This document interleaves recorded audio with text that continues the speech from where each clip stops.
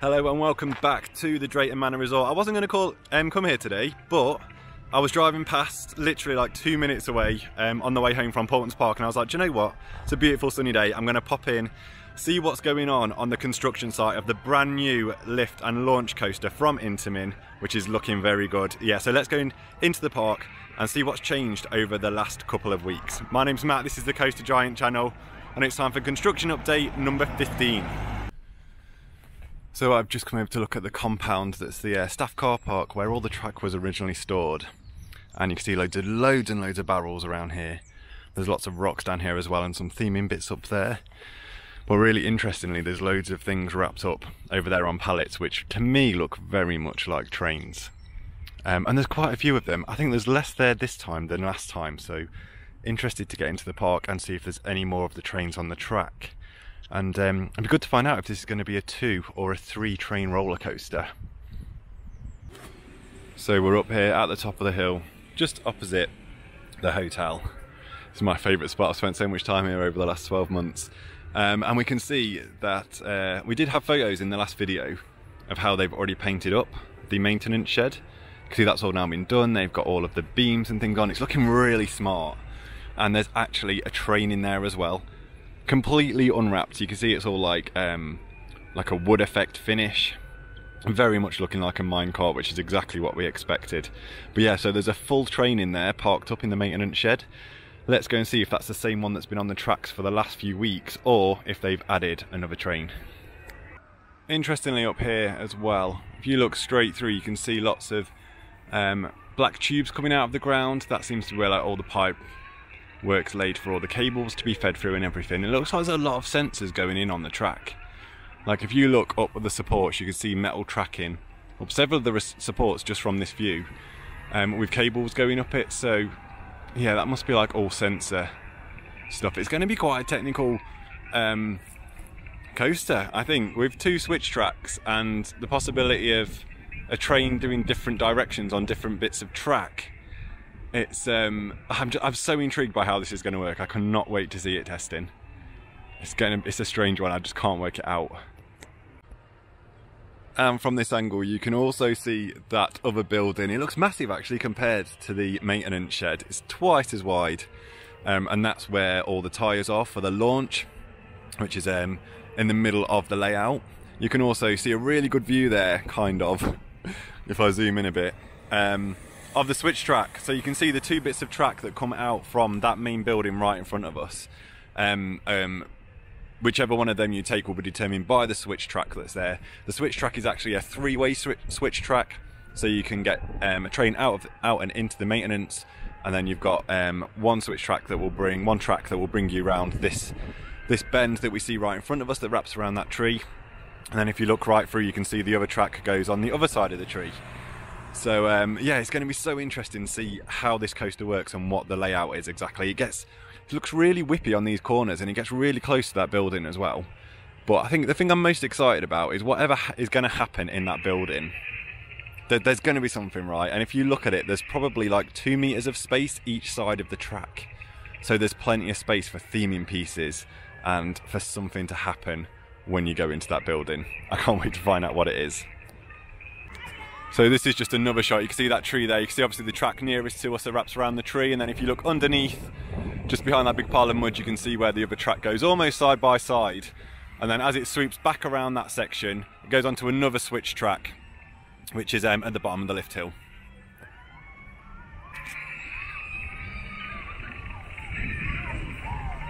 This is new. This sign's been here at the Vikings entrance for a while now, but they've done a nice little raised bed and planted it all out. Looking very smart and nice at the entrance. So just in the queue line for Jormungandr now, and this gives us a great shot at the layout. It looks so good in the sun. The track's really shining. I love the colour of it. It's not brown, it's not like gold, but it's like really nice and metallic.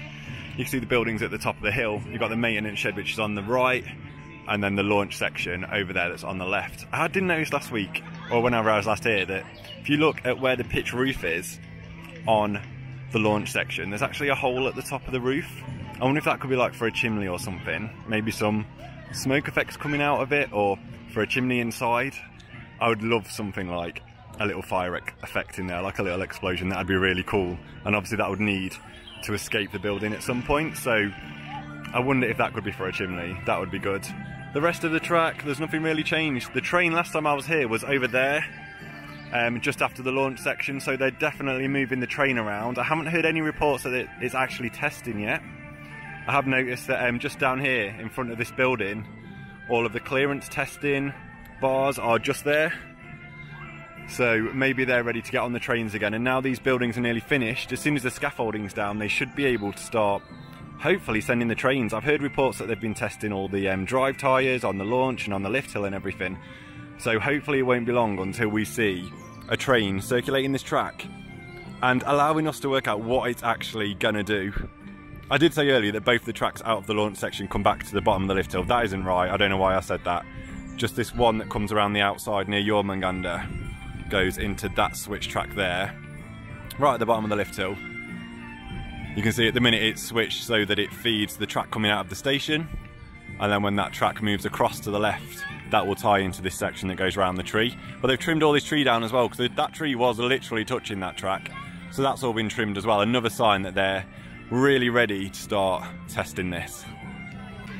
There's no changes to the station building this week. I do love the design on the side of it. It's really really vibrant as well. It looks so good in the sun. Right, shall we have a little wander up to Blasting Barrels? We can have a little look through the fence, see if we can see anything else, see if they've started to lay any pathways yet for the queue lines. Down in front of the station now. I don't think you can quite see from here, not on this camera, but there is an operations booth now, which right in the far side, on the left hand side of the coaster. They've got loads of lights hanging up in there as well. I can't believe how big it looks massive. Yeah, all the lights are up there now, both sides, and you can see all the air gates there as well. Probably can't see it because it's really sunny. I am just really intrigued as to what is going to be on the top of this building. Let me know what your thoughts are in the comments below. It's obviously built up for I think some kind of big theming piece that's going to really stand out, but they want to keep secret. So what do you think is going to be up there soon?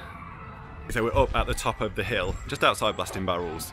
And I never have a look through these before I start filming, just so you get my normal reaction, first time reaction. So yeah, the train's gone. Hang on, I thought I could see one on the launch section then, but there isn't. So there is still only one train on the track. That's parked in the maintenance shed, which is just at the back over there. But yeah, no changes around here. Let's have a look. I can see there's quite a big gap over this side as well. It'll be interesting to see what they do with the back of these buildings. There's loads of wood here. That could be for queue lines and things. All the cement's there. Yeah, there's loads of wood. I reckon that'll be for queue line stuff. There's lots of pre-constructed wooden bases over there as well. And this area it looks a bit tidier than it did last time. So hopefully they are getting ready to start landscaping and stuff. There's loads of metal work down there as well. So yeah, let's wander down and look through the gate a little bit further down the hill.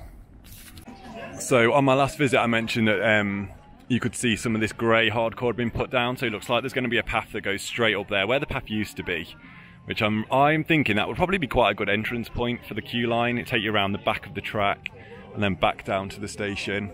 Well, there's all sorts of cables being laid here as well. That piping's just for cables usually. That hole wasn't there last time. And then from here you can see the station. I don't know if that window was on there last time. There's a window and a door on the side. It's just looking really smart. There is no life happening at Accelerator today. There's some work going on the lift hill, so it might just be some general maintenance. But you just say we're working on improving your experience, opening soon.